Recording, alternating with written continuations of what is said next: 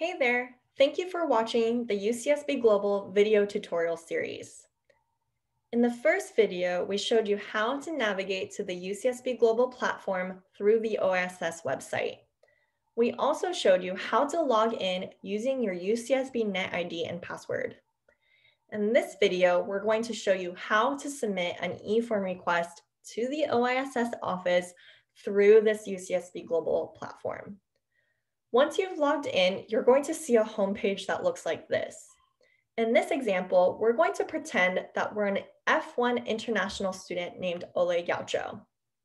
I'm going to go ahead and navigate to this F1 Student Services link that's on the left-hand side. Now, if I'm in a different visa category, such as J1 student or J1 scholar, you're going to see a very similar link reflecting your visa type. Here, I'm seeing all the services that are currently available to me.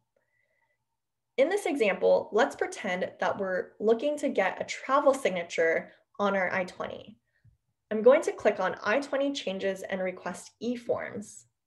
Here, I'm seeing the different types of e-forms that are nested under this category. Since I'm looking for a travel signature, I'm going to click on I-20 Service Request. Here is the e-form. And it's great to note that whenever you click on an e-form, it's going to include some helpful policy information and instructions to help you determine whether or not you're in the right e-form. Since I'm looking for a travel signature and it says, please use this form if you need a travel signature, I know that I'm using the correct e-form. It's also giving me some helpful reminders right here. I'm going to go ahead and click on Reason for updated I-20 request travel signature. I'm going to click this confirmation box to let the office know that I've verified my current address and other requirements. Once I'm done, I have two options. The first is Save Draft, and the second is Submit. I can click on Save Draft if I don't feel ready to submit my form quite yet. This could be because maybe I need to go back and check to make sure I fulfilled all the requirements, or maybe I have a question to the OISS office first before I want to submit my form. Once I feel confident that all my information is complete and accurate, I'm going to go ahead and click Submit.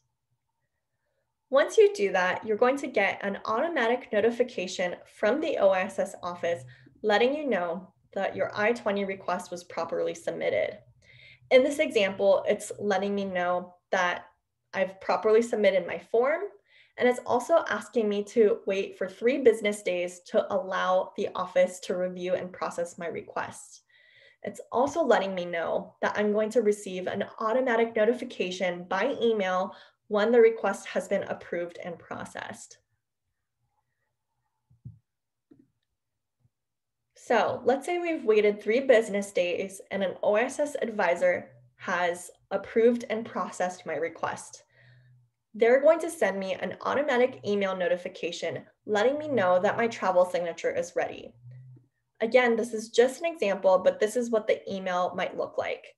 It's letting me know that my I-20 is ready for pickup because the advisor has approved my request, and it's also including other helpful information. So here, it's good to note that when you receive a confirmation email, it's really important to read the email thoroughly because it's often going to include very helpful instructions that you need to know. All right, thank you so much for watching this video, and please stay tuned for other helpful tutorials.